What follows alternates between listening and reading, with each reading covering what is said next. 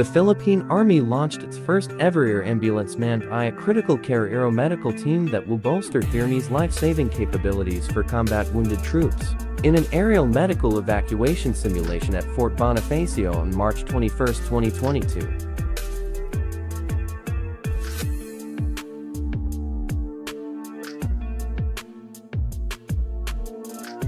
A team composed of military doctors, nurses, pilots, and their crew led the simulation, highlighted by the round-trip flight of the Army Aviation Regiment's reconfigured Bulkow helicopter from the Army Support Command open field to the Hunters Reserve Officer Training Course parade grounds.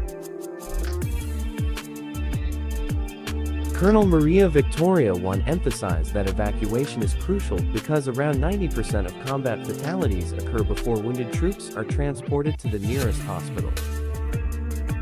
It is also the fastest way to transport a combat casualty from the injury site to the nearest hospital.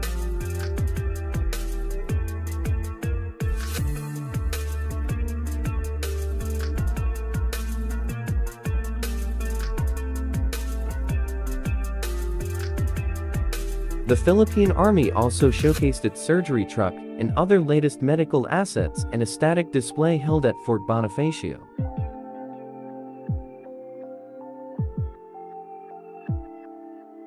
Army Chief Nurse Colonel Maria Victoria once said, "The highly deployable surgery trucks were conceptualized after a review of operational gaps in the Marawi siege."